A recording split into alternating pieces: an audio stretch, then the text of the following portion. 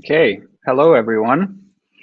I hope you can hear me and that everything is working and that the technology gods are on our side today. Um, my name is Astrid Nummelin Karlberg, and I am Open Forum Europe's Policy Director. Open Forum Europe, or OFE, is a Brussels-based think tank working at the intersection of open technologies and public policy. So welcome today to our event on open source and smart cities. This event is the first installment of the OFE Open Source Policy Series, during which we hope to offer deep dives into the most relevant topics in the area of open source, open technologies, and how they intersect with the most pressing digital policy challenges facing Europe.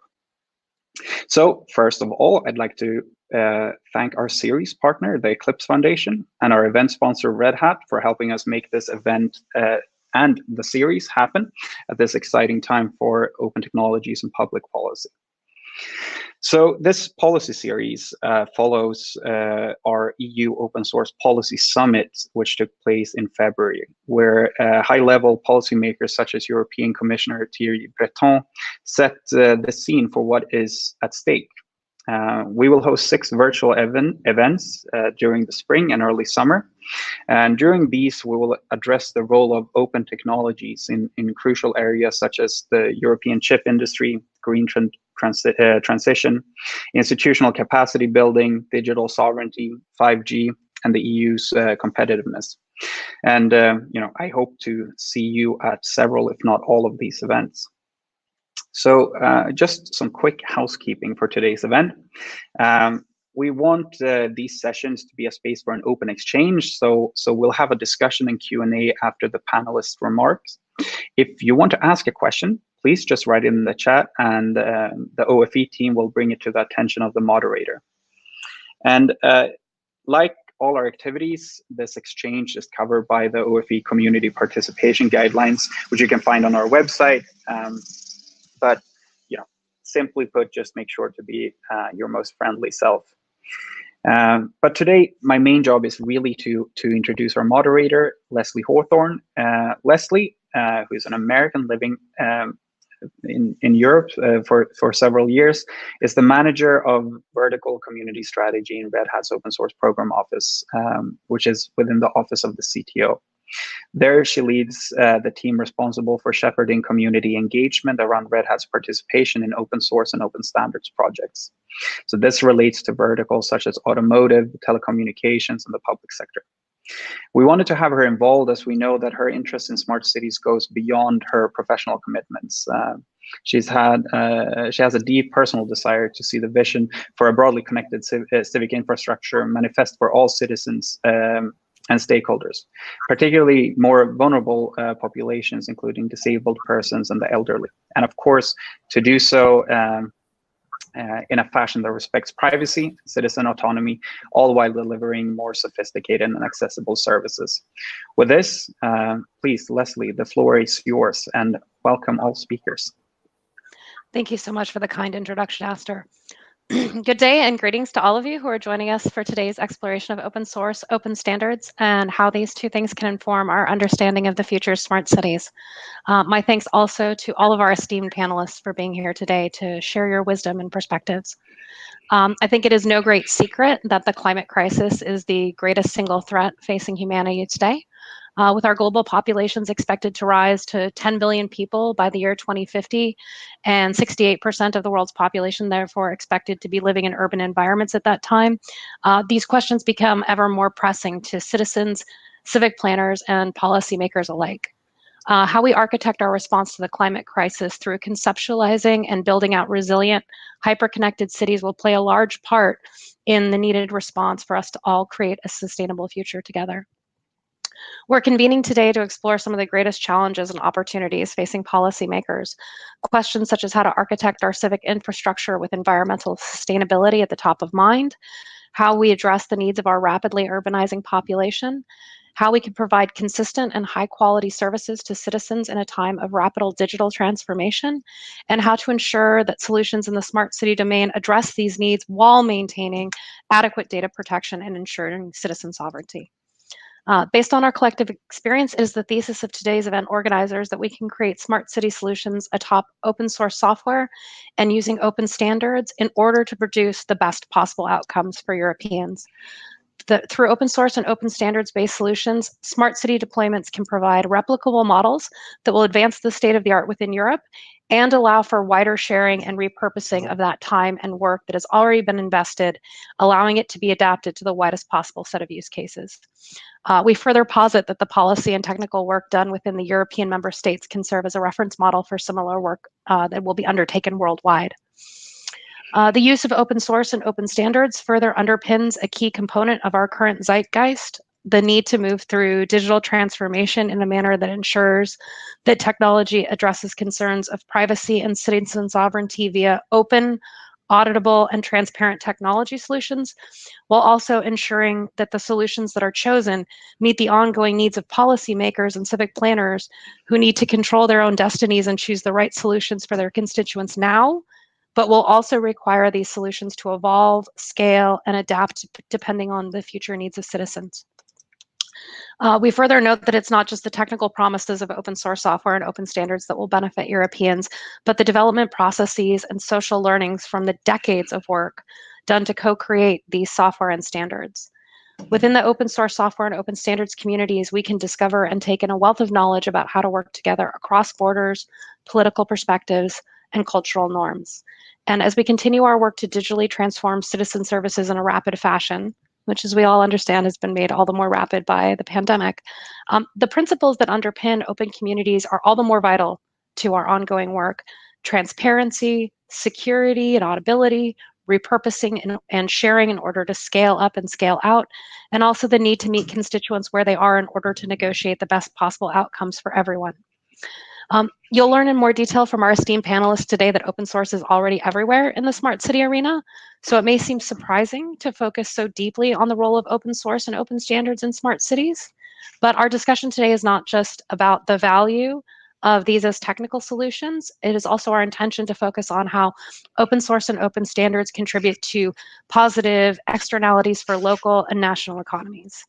Our kind hosts, Open Forum Europe, have in collaboration with the Newt Blind from the Fraunhofer ISI, conducted a study to get some numbers around these positive externalities.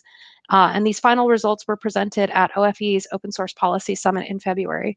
But to briefly recap some highlights, research indicates that the economic value of open source software on the EU economy is estimated to be between 65 and 95 billion euros in 2018 alone, and EU countries and EU located companies made significant investments into open source software of 1 billion euro in 2018. And if we consider that since this is, these products are all available for reuse by both the public and private sector, the estimates are that it would take 16,000 full-time developers to produce the same volume of code with its requisite contributions to the GDP of Europe. An increase of code contributions of 10% from these entities are estimated to generate an around additional euro 100 billion of EU GDP per year. And this increase of 10% would likely generate an additional 1,000 ICT startups per year within the European Union. It is with these challenges and benefits as the backdrop of our discussion where we will now begin our panel with an exploration of the general principles and technologies associated with smart cities. Later, we'll move on to case studies from member states, followed by open discussion amongst our panelists. So we will hear first today from Mr. Tomasz Skordas, Director of Digital Excellence and Science Infrastructure at the Directorate General for Communication Networks, Content and Technology. Mr. Skordas joined the European Commission in 1995 and has worked in various units dealing with ICT research, ICT security, and trust. He has been a head of the unit of the Photonics unit and the Flagships unit, and since March of 2017 is a director at DG Connect. Mr. Skordas, thank you so much for joining us today. We look forward to your remarks. Thank you, Leslie, and good afternoon to all our audience. It's a pleasure to be here for this event. First time for me as a director responsible for the part of what we are doing in DG Connect in the European Commission for the Smart Cities and Smart Communities initiative. So I'm relatively new in the domain, as you may understand. The unit is with me only very few months now, although it's a unit that we have been running for quite some time now. So you would certainly excuse me then if I'm still in this steep learning phase about what we are doing, but not about what the policy areas are about, which I hope I will be able to explain to our audience today. So from that respect, as you rightly said, we did this study that we commissioned some time ago on the area of open source, open standards, etc. And as you have very, very well highlighted, we have seen with a lot of pleasure how much it has been expanding since its creation. I think it's more than 20 years that I remember that we started the discussions in the Union about the open source software movement, so Linux and the rest. So it's a real pleasure to see now how much these initial steps have now become a concrete initiative, how much it affects now directly the European economy and the European society. And it's also, I would say that from a public administration perspective, although we are agnostic, of course, into specific technologies and specific aspects of technology, we're not agnostic when we see how much this is coming in the different areas, be it in the public administration, be it in smart cities, be it as you highlighted, or be it in any other area where it makes a lot of sense. And I think one of the things that the study has highlighted also is that there are many use cases where the public sector at all levels is depending now on open source policies, because it allows, benefits are multiple, as the study has shown. So it's not only about the issue of, I would say, open source software, but in particular, it is about reducing the total cost of ownership by procuring OSS-related software. It is by reducing, of course, or even avoiding vendor lock-in, and it's also by promoting really an innovation, if you wish, an ecosystem where there is competition and where we see it thriving out there. And I think it's very, very much related also, and it goes really into the direction we want to promote in the Union about the European values, which are behind, because this is exactly what we see coming in. Not only more dependence on the big software vendors that we know very, very well coming from the different areas of the world, but really a new, I would say, movement that can facilitate our way towards all these open, transparent, and other issues that you have so well highlighted. This being said, the study itself is not making a very, very clear link between open standards, open source software, and the cities, which is I would say, the topic of today. Of course, many cities use OSS, use open standards. I mean, the examples are numerous, so I would not like to go through them. But I think a little bit to reposition the whole discussion, I mean, at least from my introductory perspective, I think what is important here is to highlight that for us, smart cities and smart communities is part of the digital transformation, the two main priorities of this commission, which is the Green Deal and the digital. And I think this is exactly what we can see in the smart cities of the future, or even of today, is the combination of the two that would make things change in the future. It is the combination, it's the digital platforms open to a large extent that would thrive also the move, or that will prepare the move to green cities of the future. This is our target, as you know, to have many green cities by 2030. I will come back to that. And one essential mechanism to achieve it is really the story of the digital platforms that are behind. It's the story of open data. It's the story of going ahead with the principles that are all our principles, that is providing equal opportunities for all, and hearing what our cities are saying, and hearing what our citizens are saying. I think this is exactly the kind of vision that we have tried to promote in the kind of communication which we call Digital Decade. You know, just a few days ago, actually it was last Tuesday, that we had a communication on what would be the main digital targets until 2030. And smart cities and communities are figuring there. And I think the vision is a common vision for all of us. So green, digital. There is nothing else. And a digital transformation that is bringing the citizens on board. Because what we would like to do is the European way, that is making sure that we are working with our citizens, for our citizens, to promote platforms that would be, stimulating the kind of new services and the kind of new environmental aspects that we will see for the future. I think this is some notes just for the introduction to the subject. Thank you.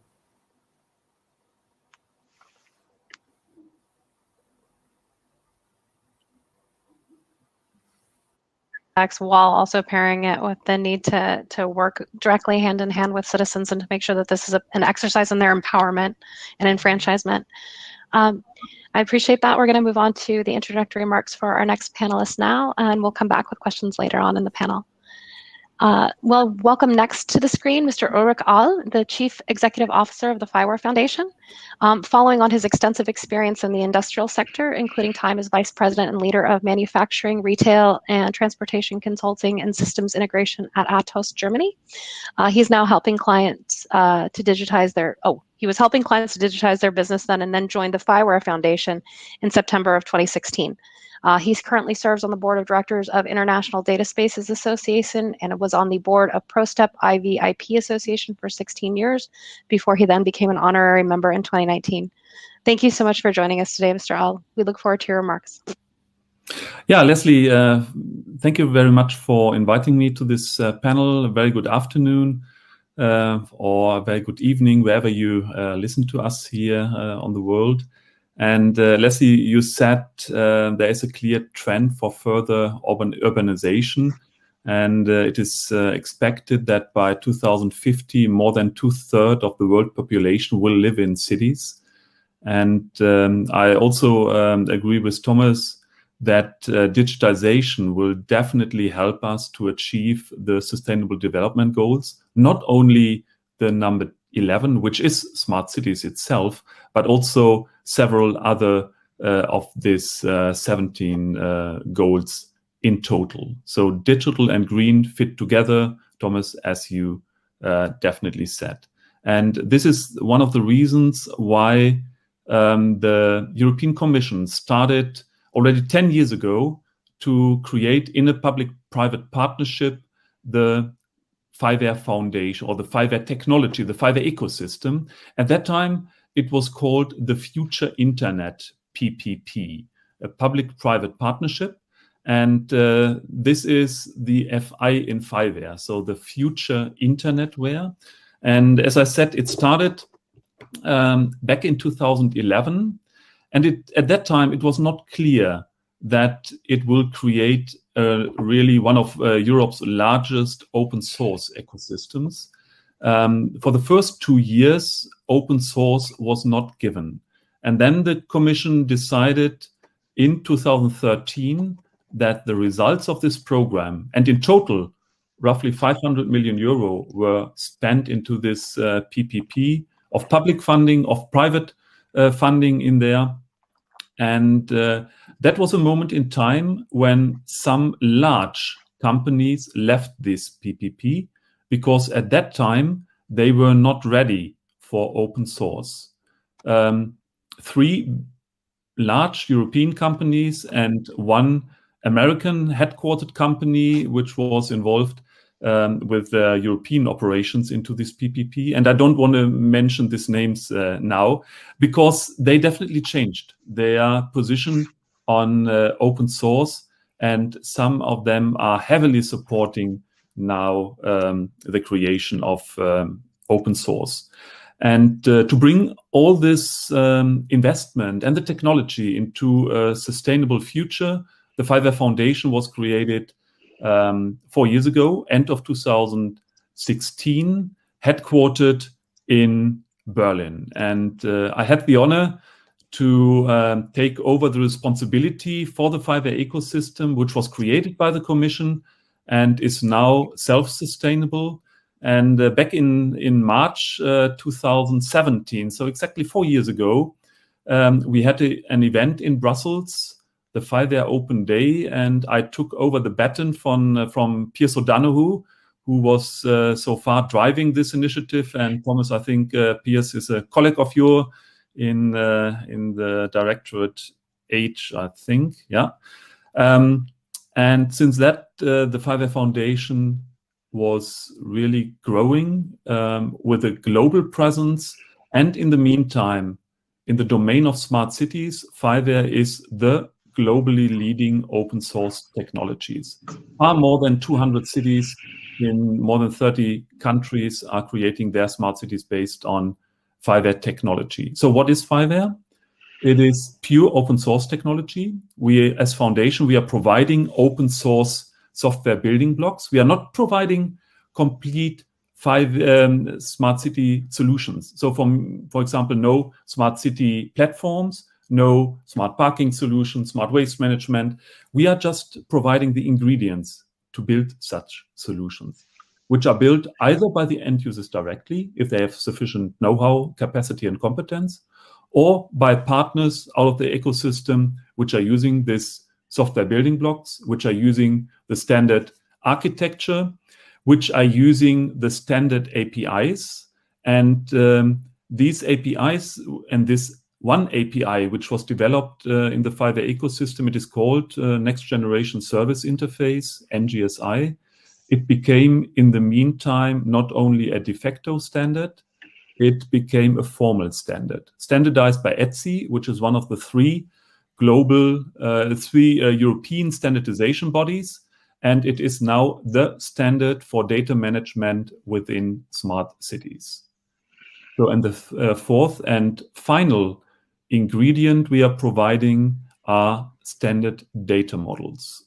Here we joined forces with a global organization called TM Forum to initiate the creation of smart and standard data models. In the meantime, more than 300 different areas where we have created these standards. A lot of them in smart cities, but also in agriculture, in energy, in industry, to further increase the replicability of smart solutions.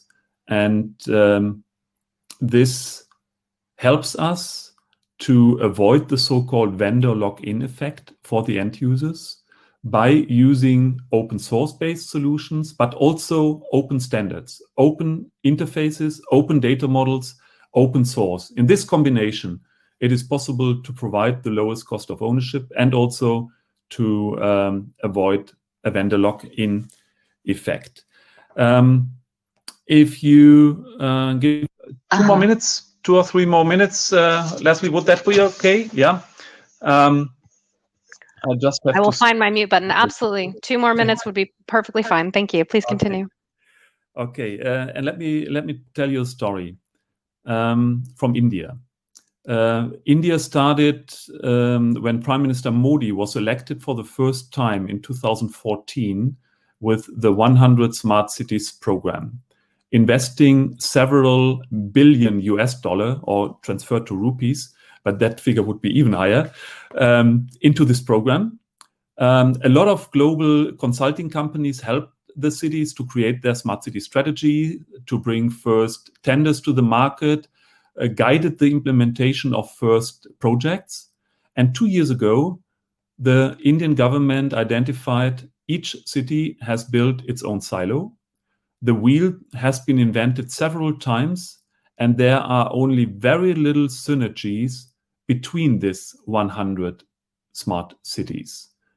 Knowing that there are another 4,300 big cities in India, you know, India is 3 times bigger than Europe, they decided 2 years ago to change strategy and started the implementation of what is now called the India Urban Data Exchange Platform, using 5R standard APIs, using 5R, originally 5R data models. Now this IODX program joined the Smart Data Models Initiative, and also using open source technology, partly from 5R, but also from other open source communities. And on February 23rd of this year, so 3 weeks ago, the Minister for Housing and Urban Affairs and the Minister for Technology both publicly announced the availability of this standard smart city platform for India. It has been rolled out already to the first 10 pilot cities. And here India is defining not only open source as a basis for their smart cities, but also open APIs and open data models. And we have a sister organization, a close partner organization called the Open and Agile Smart Cities. And here, these two elements are called MIM1 and MIM2, the minimum interoperability mechanism. And I'm just coming out of the Smart Cities Working Group within Gaia-X. This is headed by Slovenia, by the ICT Academy of the Chamber of Commerce in Slovenia. And also in Slovenia, this MIM1 and MIM2 has now been adopted. And this is my vision for the adoption of open source technology also in Europe for smart cities, not only to have it based on open source, but using also open standards for interfaces, open standards for data models to further increase the replicability of solutions and to be able to exchange know-how and solutions and to avoid the vendor lock-in effect. And all of this based in the future on Gaia-X, so a federated cloud infrastructure based on European values. This is a picture, a vision we will work on during the next years, and this will definitely help us. I'm pretty sure about this. Thank you. Thank you so much. That was the best extra 2 minutes we've ever had on any panel that I've ever participated in. And I really appreciate you bringing to the discussion not just the importance of open source software and open standards, but also of open data models to make sure that all of the information that these systems are producing is widely applicable and usable across many problem areas, and breaking down those silos that stop these kinds of smart city deployments from actually taking place. We'll move on to our next panelist and come back to you during the questions at the conclusion of the panel. Okay. Thank you. And we welcome next Mr. Peter Gertzak, the Secretary of the Ministry of Public Administration at the Government of Slovenia. Mr. Gertzak has a background in industry at companies such as Oracle, IBM, and 3Gen, where he gained expertise and insight in areas such as cloud computing, data science, artificial intelligence, cybersecurity, and enterprise blockchain. He has also served as a member of the supervisory board at the Ljubljana University Incubator until 2020, and joined the Ministry of Public Administration as State Secretary and ICT Solutions Expert on the 28th of April, 2020. Thank you so much for joining us today, Mr. Gertzak. We're looking forward to your remarks. Thanks for inviting me, Leslie, and everybody. Do you hear me? Yes? Okay, good. So, ladies and gentlemen, dear participants of the webinar, it's an honor for me to participate at today's event, which addresses very, very important issues of digitalization and smart cities. So we all know that for a while, the sustainable cities and communities are now only solution for containing and reducing the alarming environmental and socio-economic consequences that urbanization will have for our planet. As our previous speaker said, how many people will live in a very near future in the cities? This is staggering numbers. So we have to work on that, and smart cities are actually the answer to that. So the fact is that widespread use of digital technologies makes the cities and communities smart and more efficient. With connected intelligent systems, they actually contribute to economic activities, improve citizen satisfaction with public services, enhance public security, safety. It improves the sustainable environmental management, etc., etc. I don't need to count this. Yeah. So in a nutshell, the substantially improve the quality of our lives, and that's actually important to us. Yeah. As a user. So allow me now to make a helicopter view on the European Union and Slovenia. So a global look at the smart cities and communities make this clear that the European Union puts human well-being at the very top, actually at the center. Yeah, and this is great for us. Yeah, And as you might know, in 2016, the European Commission issued a document blueprint for cities and regions, and as a launch pad for digital transformation. Yeah, and the blueprint sets the concepts of how to establish an ecosystem of smart cities, since it touches all segments of the research sector, economy, human resources, competences, to infrastructure and capital. So various associations has been established, such as Open Agile Smart Cities, etc. And also projects like Wi-Fi for Europe and Fiverr ensure a high level of privacy protection and civil liberties. So now a few words about Slovenia. We are one of the most dispersed and sparsely populated countries in European Union, with mainly rural environment. With this kind of dispersed population, it is harder to make cities and villages smarter. However, it is our goal to make our communities smart just as well. We believe that it's government's duty to build the ecosystem of partners and to provide a framework for development, set standards and main guidelines within which stakeholders can develop smart solutions. Last year, we made an analysis on the country level of digitalization of our municipalities. We found out that most investments were in the management of infrastructure and energy efficiency of buildings. Municipalities use different types of smart meters, water level sensors, water consumption sensors, traffic measurements, etc., with simple applications logic. Yeah. So these kind of examples are found everywhere, especially in the major cities where introduction of smart city concepts and individual silo solutions began to develop.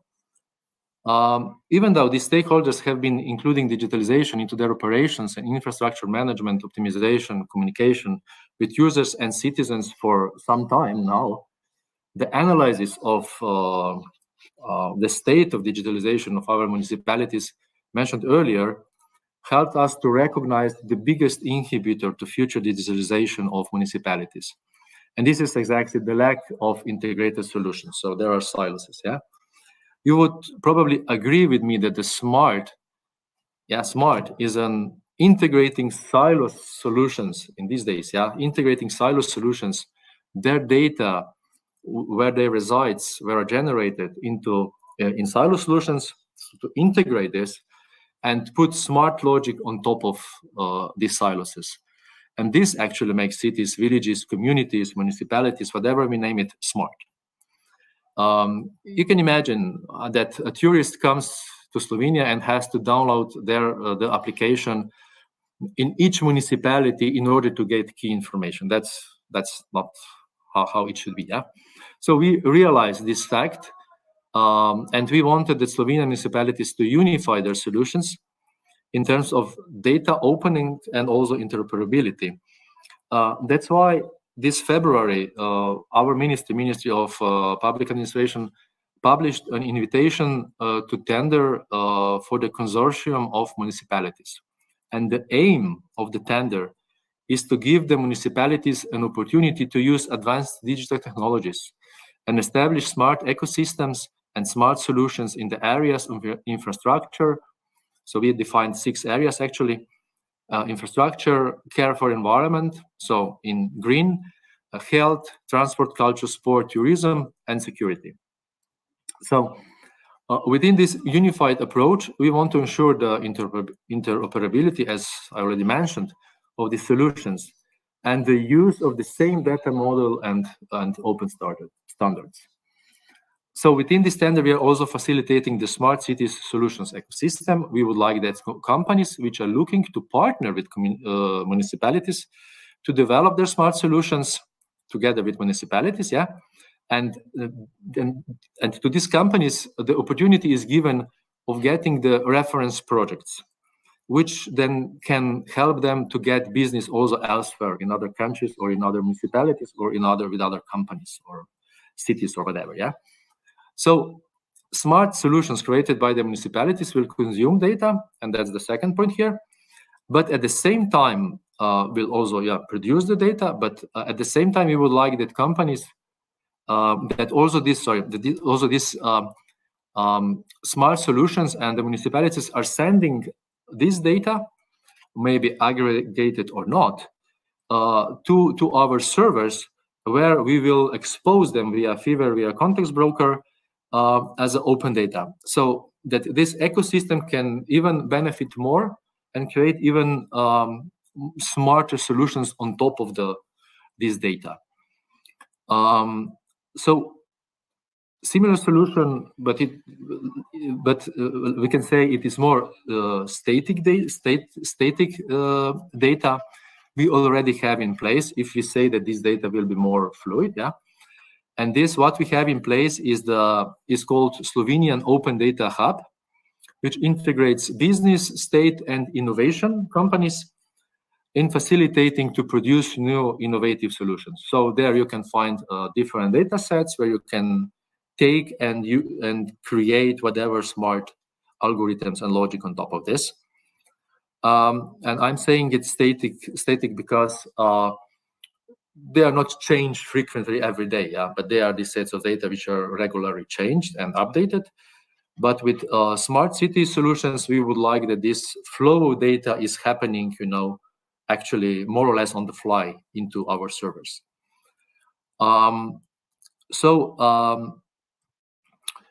In the perspective, in the look forward, what we are planning.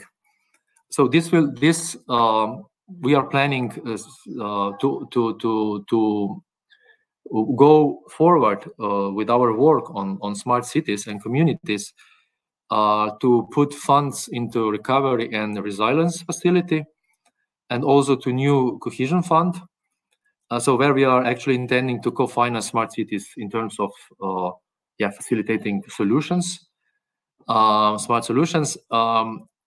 There will be quite substantial amount of grants and repayable funds for these solutions. But of course, this is in a final stage. We know for RRF, it is in final stages somewhere this first half of the year to be approved, and for cohesion fund also in the next probably quarters. Yeah. So probably you would agree with me that a solution, whatever smart it is, cannot help citizens if they are not ready to accept and use it. So all stakeholders needs to be involved into digitalization process. And for me, since I also know a little bit about design thinking, I think that especially important are the end users, which they need to be all the time with when developing a solution. And we need to create the best possible user experience for them. So I can, Leslie, do we still have 2 minutes or no? Yes, absolutely. Please continue. Yes. So then I will just guide you very, very briefly through the initiative which Slovenia is taking into smart cities area. And that's we have 3 consortiums which are supported by Intelligent Cities Challenge. They are preparing a long-term strategy for digitalization of municipalities. Then the second one is this public tender I mentioned for. These are demonstration projects for the establishment of smart cities and communities. And then we are planning in RRF, we are planning the monetization of these demonstration projects. Yeah. Then the third one is actually the National Declaration for Accelerating Digital Transformation of Towns, Villages, and Communities into the sustainable smart society.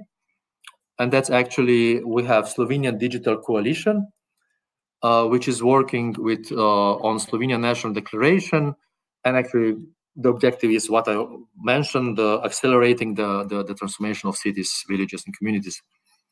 Then we have, I mentioned already, Open Data Hub, which we are aiming to enlarge it with this liquid on-the-fly flow of data from smart city solutions.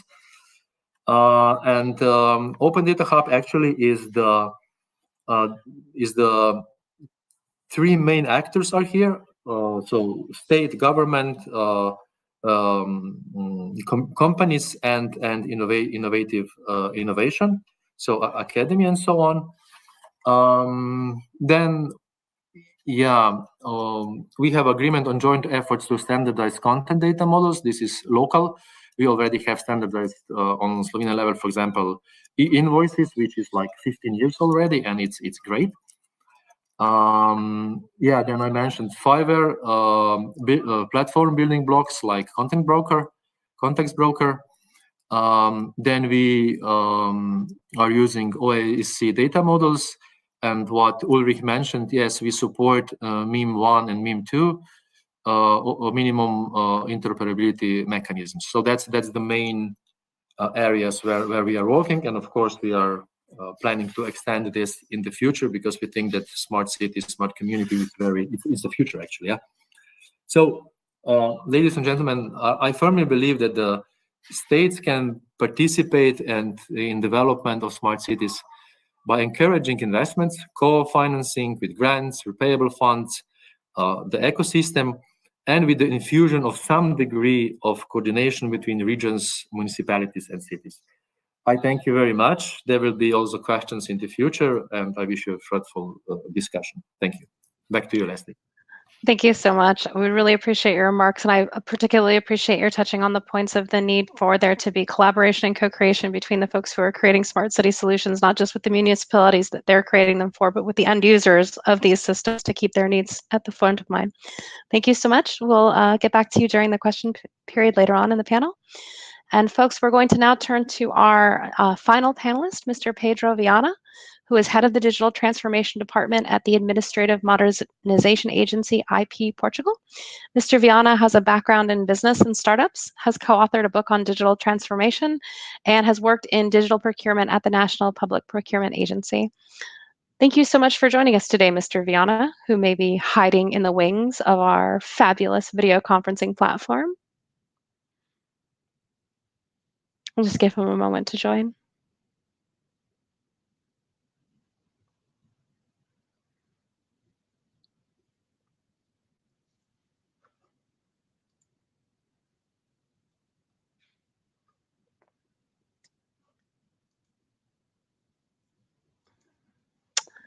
If my fine friends with OFE who are staffing can let me know in the chat. Hi, Pedro. It's good to see that you're there.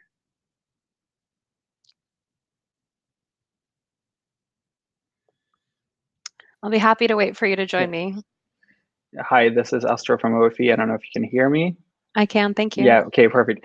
Just 1 second. We seem to have a little bit of a connection issue. It seemed to work again. It worked earlier, so just a minute, and we should sort this out.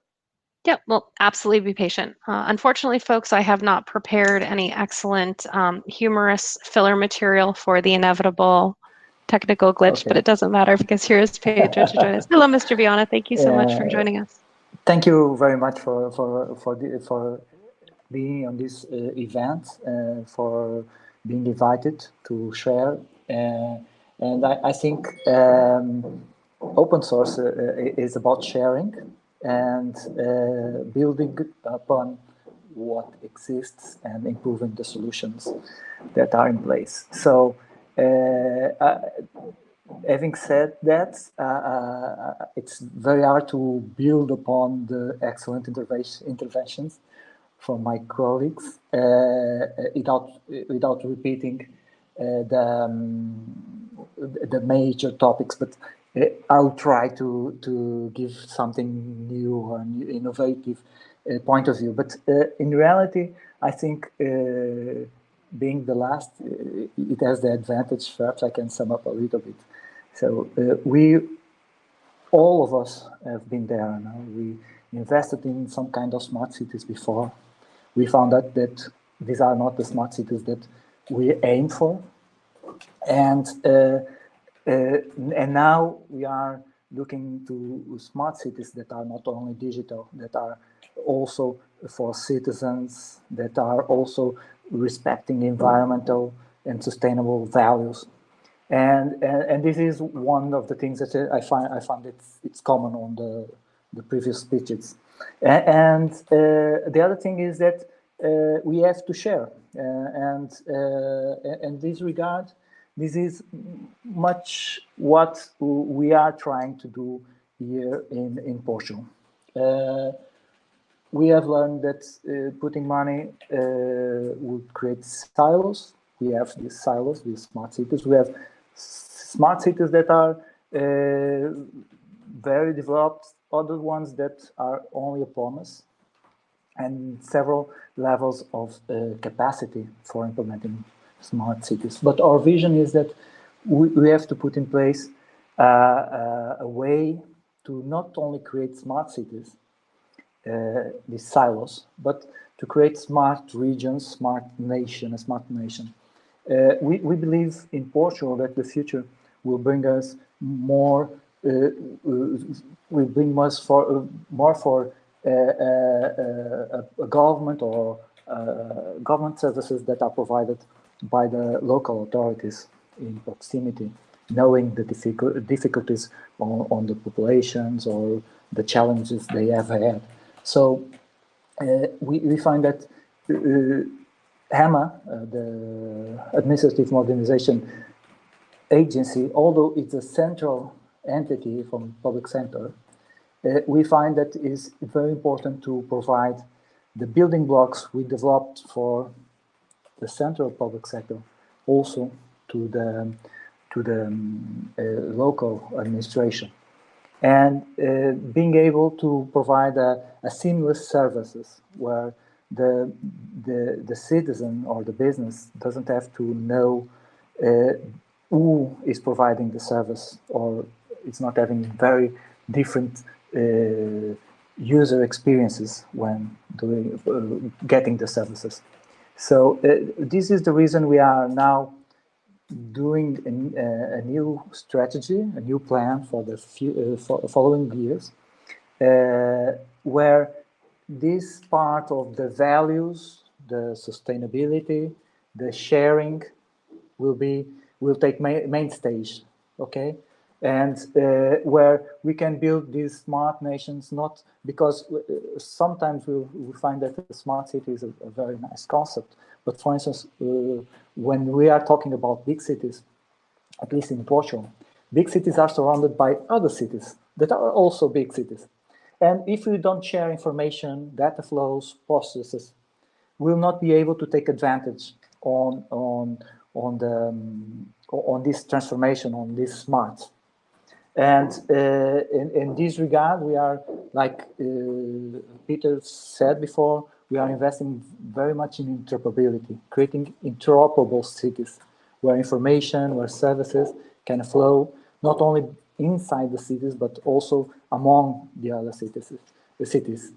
And where data from one city can be very helpful, for instance, as open data or not open data, to the other city, for instance. There is a clear example in Portugal, the city I live in. It's a city where we have mainly businesses, but people live elsewhere. But these people that live elsewhere, they travel every day to this city.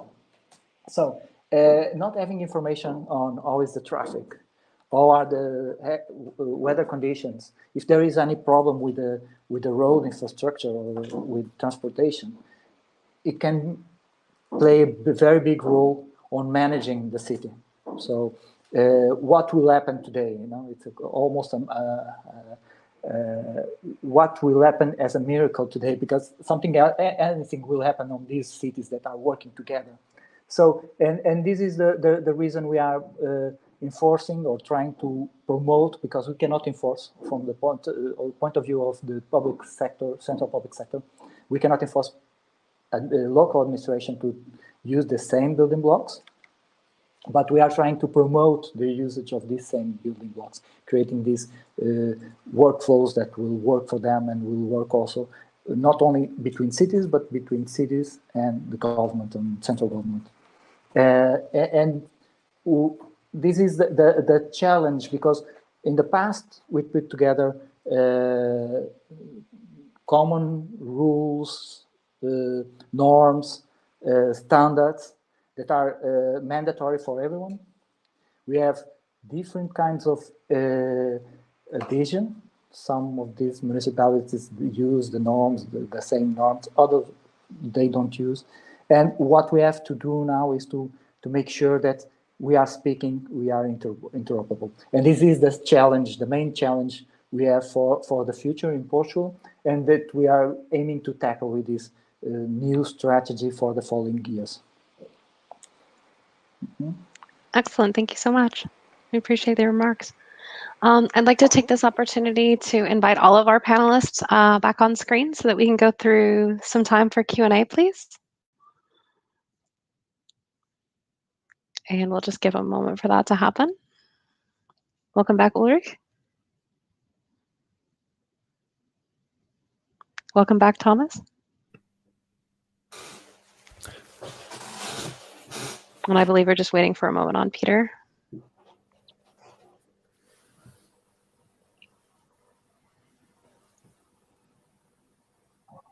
And there we go. Welcome back, Peter. Gentlemen, thank you again for all of your remarks today and for sharing your wisdoms and perspectives. I'm just going to go ahead and jump into some questions for each of you, but I would love it if anyone on the panel would like to share their thoughts and experience after the main questioner provides their remarks. So if we could start with you, please, Mr. Skordas, how do smart cities fit into the EU recovery budget plan?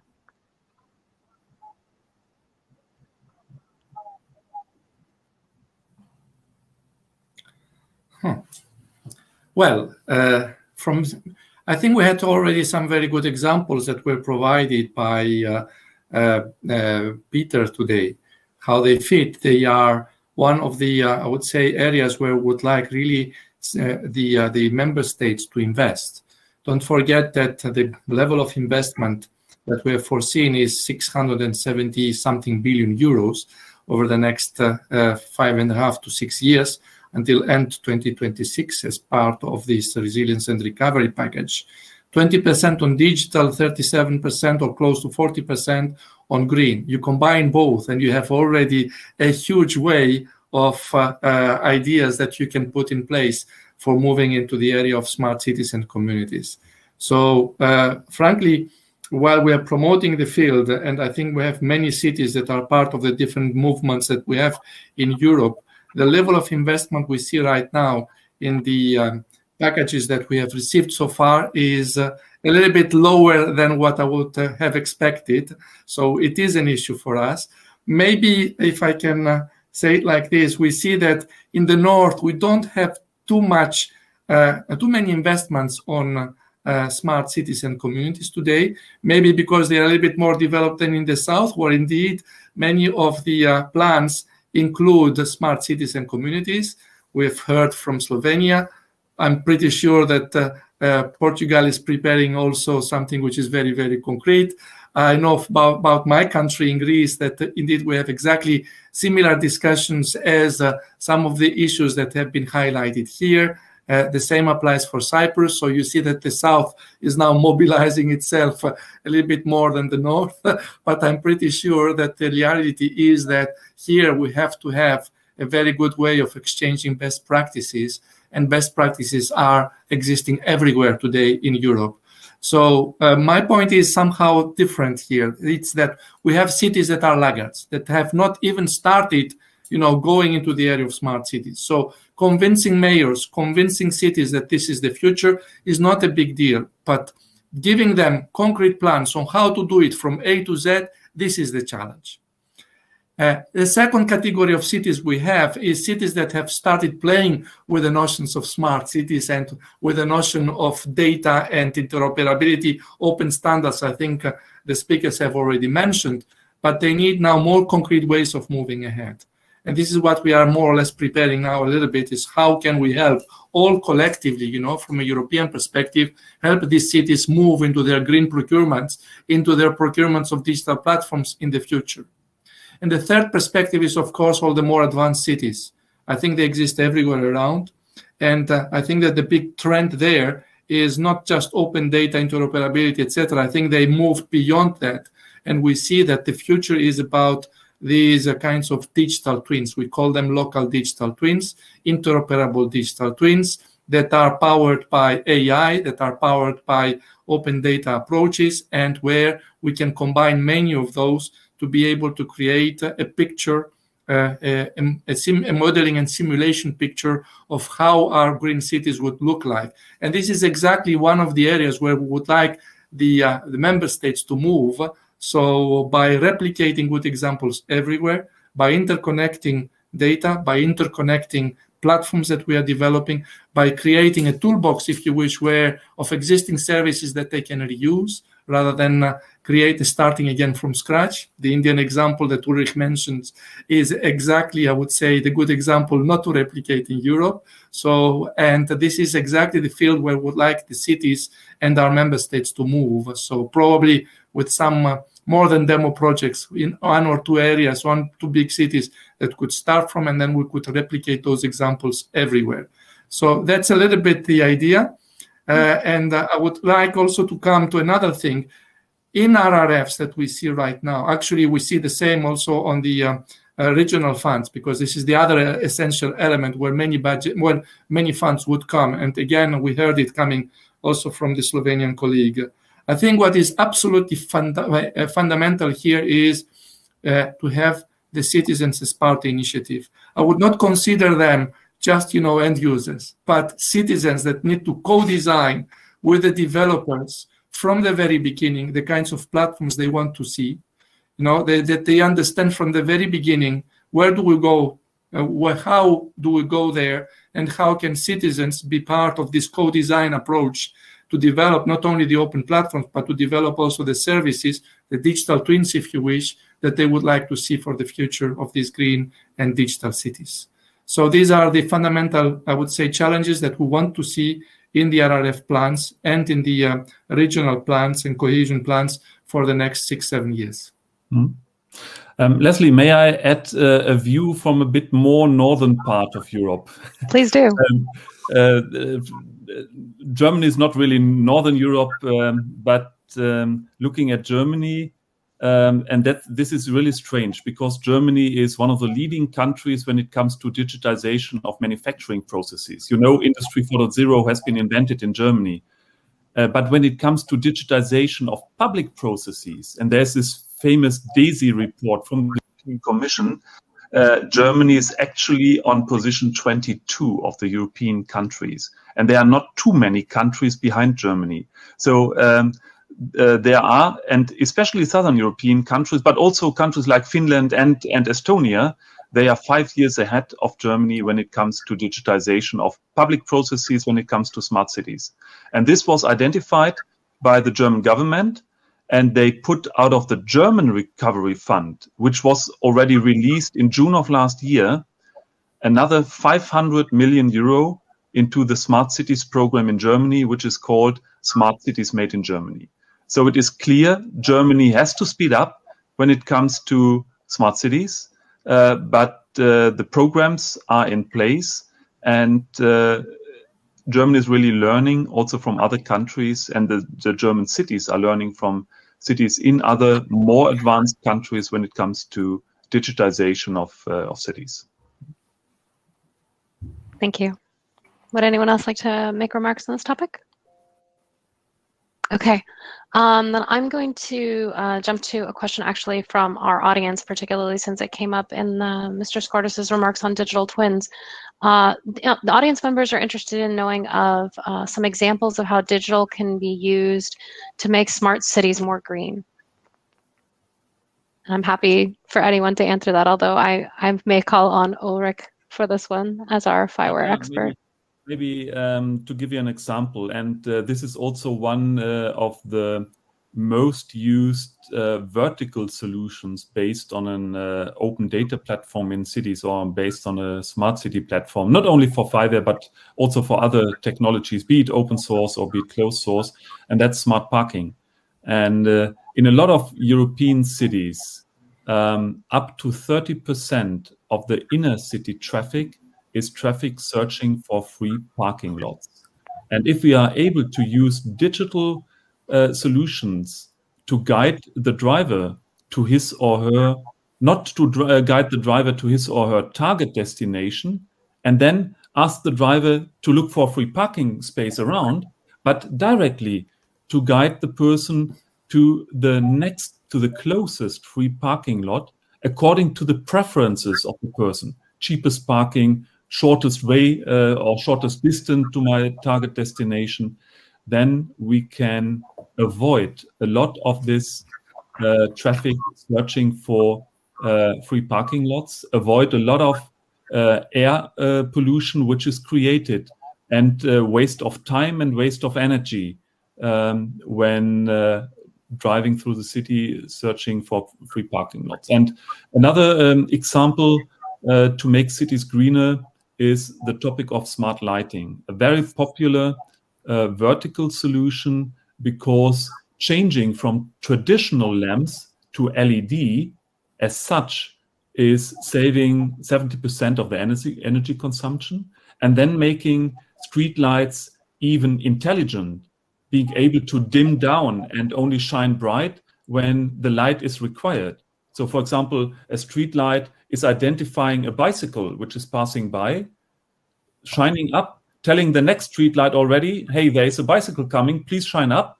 And when the light is not required, it dims down again and saves another 15% of energy.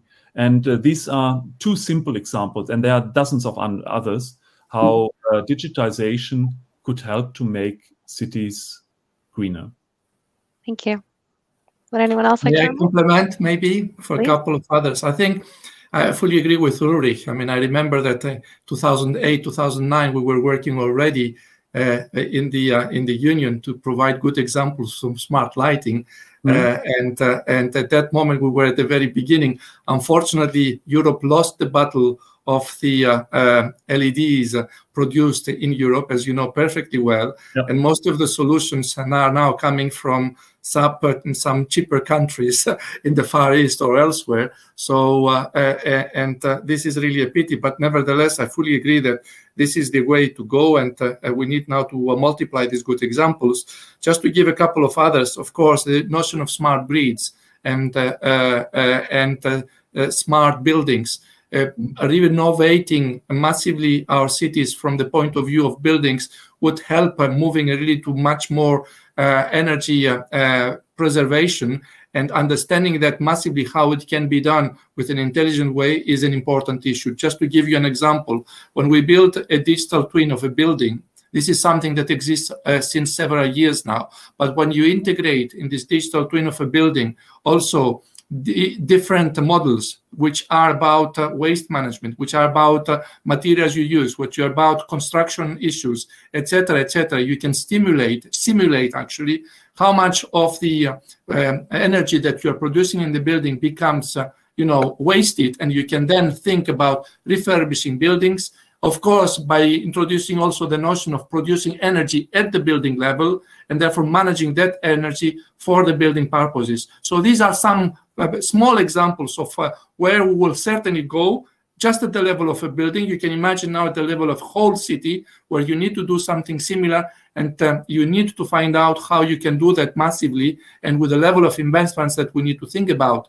Another issue which is absolutely very important also is understanding traffic pollution.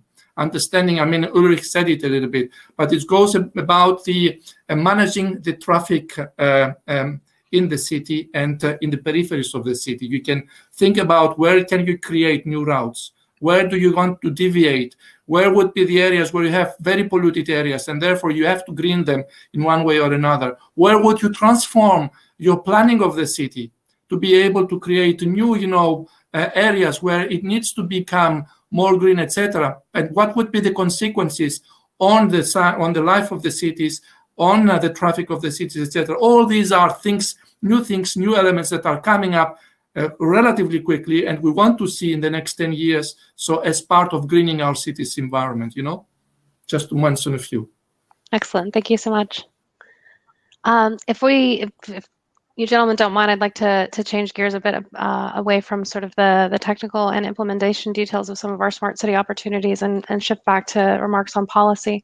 In particular, this question is for Mr. Gershak. As Slovenia is entering into the EU presidency, can you tell us more about how smart cities will play into the agenda? Okay, thank you. Do you hear me? Absolutely. I need to check that I will not speak in vain. Okay, yeah, thanks for the question. We will take presidency from Portugal, colleagues, yeah, in the second half of the year, yeah. And so what we learned from this analysis we did last year, actually 2 years ago, no, last year, municipalities and smart cities in Slovenia, they don't introduce digitalization systematically. And they often lack strategy, long-term strategy, short-term strategy, and that actually reduces the potential for digitalization, yeah? So because of that reason, we will put emphasis during the presidency on promoting the cooperation at the regional levels and at the level of municipalities within similar challenges and similar digital maturity to enable this knowledge flow, knowledge transfer, and with some international, with some conferences, we will try also to get this knowledge transfer from different countries to different countries. Yeah. So we will also, during the presidency, we will also highlight digitalization with special emphasis on artificial intelligence. We all know that the AI is actually fundamental to create a logic for the smart. Yeah. We are right now working on the digital twin of the state, where there are quite a few problems with getting the data, even if the data are aggregated. Yeah, they still are not anonymization. We know it's past, it's pseudonymization now. So there are quite big concerns then about that from the aggregated data we could get to the real persons. Yeah. So this is a main challenge, I would say, we are tackling here. But we have some sets of data where we could predict and create a digital twin in some certain areas for the country, yeah, for the state. So, and also topics like introduction of the advanced technology into the society and the transition to gigabit society will be also important for the presidency. Cybersecurity. So we are planning the several events, during this COVID-19 pandemic, mostly virtual, but some hybrid as well. And artificial intelligence will be like, red tape during and smart cities during these events. So in July, it is quite early during the presidency. It will be July 8th. We will hold conference on the EU as a community of people, with focus on cross-border cooperation, which is not so much digital, yeah. But the second stream will be smart cities and communities. And this will be pure virtual event, yeah. Okay. So then in September we'll name September month of artificial intelligence. Maybe you know that Slovenia has the largest number AI scientists per capita on the world. So we are quite, in a small country, we are quite in the topic of AI. So we would like to boost it, yeah, and make even more awareness about it. Of course, with the aspects also of ethics and human rights on AI, yeah. But there will be several events and activities organized through Slovenia on AI. We will organize this also the showroom, showcasing the latest innovative technologies and at the same time also create a network of opportunities for the stakeholder. Hopefully, this showroom, it will be not virtual but physical, yeah. So we will have due to COVID some possibilities to invite people, and people will come. And yes, we are planning to showcase this digital twin in September of country of Slovenia. So the main AI event will be the high-level conference on 14th and 15th of September, and it will be hybrid. This what we want to be hybrid, because high-level people will hopefully come on site. We believe that this conference will represent an excellent opportunity to engage and discuss, with cross-border in the international community on the open questions related to AI. And in December, we will organize as well 2 high-level conferences on e-government, where also smart cities will be part of it, and on interoperability, and the CIO network meeting. So both planned as hybrid. So I'm kindly inviting all of you, if you have any chances, either virtual or on-site, to come and be part of these conferences. They will be publicized via Slovenian government web pages and also via European Commission web pages. So thanks, and Leslie, back to you. Yeah, and thank you for that kind invitation. I feel my diary has gotten much more full for the rest of the year now. Slovenia is a beautiful country. Leslie, may I pick up one word from Peter? Yes, please. You said in one stream, smart cities and communities. And this is very important for me. Some people are talking about smart cities and regions. And although we said at the beginning that 2/3 of the people in the future will live in urban areas, there's still 1/3 of the people living in rural areas. And these people living in rural areas also have the right for digital solutions. I'm myself living in a village of 2,000 people, close to a bigger city. And also for people living in villages, it is important. And that's why I'm supporting a group of people who are trying to change the word of smart cities using, in the future, smart communities. And communities integrating cities and rural areas. And I think it is important for us always to include people living in rural areas when talking about digitization for people. Thank you. Ulrich, and if I may reply, yeah. As I mentioned, Slovenia is mostly rural. Ljubljana is biggest town with 300,000 people, for example. Yeah, and this is especially important what you mentioned for Slovenia and the people living in the villages, and small towns. Yeah, thanks. And if I may also, we tend to forget that. When we move to these advanced digital infrastructures, is not only for cities. So the Internet of the future, so providing gigabit, bandwidths, etc., is not only for cities. It really is for smart communities. I cannot agree more with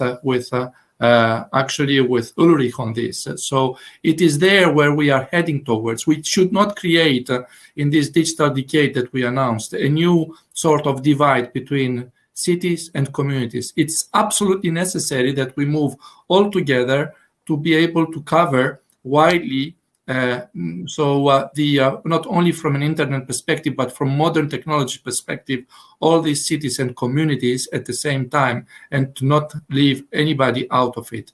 Otherwise, we would have really, I think, missed or lost the opportunity of doing something at this level. And it's not only about smart, actually, it's really about basic infrastructures that need to be promoted everywhere, in every area, in every region, in every corner of Europe, actually. It's a very good remark. Yeah, and there's an interesting survey of the German Bitkom. It's the organization of German telco and IT companies, asking people where they would like to live if home office would be also possible in the future once Corona is gone. And 35% of the people, and a lot of young people, said, I would move into the green area, into the rural area, away from the city, if I could work from home continuously. And for this, we need a solid digital infrastructure. Agreed. Thank you very much for your remarks, gentlemen. I would like to transition to a question that came in from chat directly for Mr. Viana. The question is, urbanization is closely related to the 3 dimensions of sustainable development: economic, societal, and environmental. And all of these affect smart city planning strategies. In your opinion, what will be the main or major shifts in the context of the COVID-19 pandemic? I absolutely agree with the previous intervention. I think this is one of the subjects that we don't know how will be the post-COVID, but there are lots of good things that we learned and perhaps we can take advantage of. I hope COVID is a pandemic, but it's not a lost opportunity for perhaps thinking the way we were doing things before, and this can change the city planning and urbanization very much, and the way we can relate today. Perhaps I'm in Portugal. I don't know where you are in the world, but we are having this conversation and sharing thoughts. For me, it's work, of course, and I'm working with you, creating something better. And this was a thing that was not possible before. And of course, this means we're available. But for instance, my team is distributed in Portugal. I have a part of the team in the north and a part of the team in Lisbon, the capital. And what this pandemic showed us is that the team that was on the north now is a lot more participative and included on the work that we are doing. So we are, in reality, taking lots of benefits from the team that we were meeting once a week, twice a week, having to travel, going back, going forward. And now we are more productive. We are taking more advantage of their knowledge. But I would like to add another thing, and that's, of course, we can make sure the infrastructure, the smart, is there. But we also have another challenges, and the challenges they are from the society, for instance. People that don't know how to use digital. People that know how to use digital, but they are afraid to interact with the government, because sometimes they are very important things that will have a very big impact on their lives. And this is a thing that also we have to take in consideration, planning how we are providing digital services, how we are thinking smart cities. And one of the things that we are doing in Portugal for several years, because we have this very big advantage of having an older population that was not didn't study a lot and is not aware, doesn't have the means sometimes for using digital services. We put in place in the last years a network of 1,000 citizen spots. It is a place where anyone can go and get digital assisted digital services with a citizenship mediator that ensures that the seniors, the less educated, are able, and the ones that don't have means for having IT or communications in their home, have access to digital services and can do the service with help of someone. And in some of the, and this is a partnership between the cities, the regions, the communities, and, for instance, in this case, central government, ensuring that everyone is able to take advantage of this transformation. And this is the thing that also we have to take in consideration, alongside also with problems regarding accessibility and usability of digital services. Yeah. Well said. Accessibility is a near and dear topic to my heart. Thank you very much for that. To our kind friends at OFE, I think we have time for one more question, but if I could get a confirmation in chat that we have time for one more, that would be wonderful. And while I'm waiting for you, we do. Excellent. That was rapid. Okay, so then I think the final question that I would like to pose is, Mr. Ale, given your global perspective on smart cities through the FIWARE initiative, can you talk to us a little bit about what you think are the global outlook for smart cities, and perhaps also some comments on how the global outlook for smart cities may also play a part in discussions of EU policy? I think the example I gave on from India is a very good example, and this was just an example. We have several similar initiatives in Japan, for example. We have starting activities in the US, and here definitely Red Hat, which is one of the partners here of this program and making this event reality, is definitely helping us also in the US.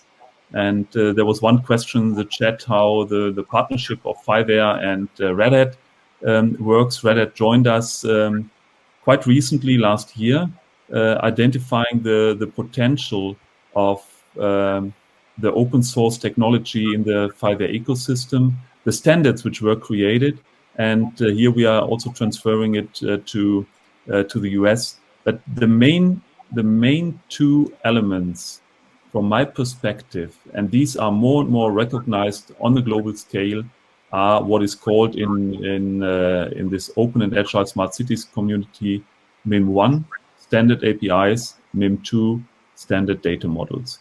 And these are the main levers to create reusability of solutions, be it open source or be it closed source. And finally, to avoid that the wheel is invented several times. And finally, to spend also public funding and public money most efficiently. Thank you. Mr. Gershak, Mr. Viana, do you have anything that you would like to add to that? Let's go, Pedro. No, I fully agree. It's a major preoccupation on the Portuguese government is that what we are doing can be shared, can be replicated, we can scale and make available to others, and mostly because there are different levels, not only on central government but also on local and communities on how to deal with IT, technology, smart, and it's a great pleasure that I see that, for instance, the guiding practices on smart cities, they have the strong presences from the big cities in Portugal and big communities, but they are competing with other cities and communities that are less developed, perhaps, not the best word, but that they want to attract people, they want to provide better services, and perhaps I think these cities are leading this way. So I think that we have to co-create this evolution with citizens, with central, local government, with businesses and entrepreneurs, and I would like to reinforce this. We have to co-create, because last version of smart cities was not perhaps co-created, and I think for success we'll have to listen to everyone and put the input and making sure the city is serving the people, the businesses that are living on this community. Thank you.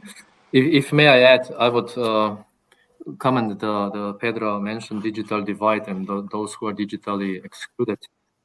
And maybe just to share, we have in Slovenia, we have project called Symbiosis, and these are volunteers.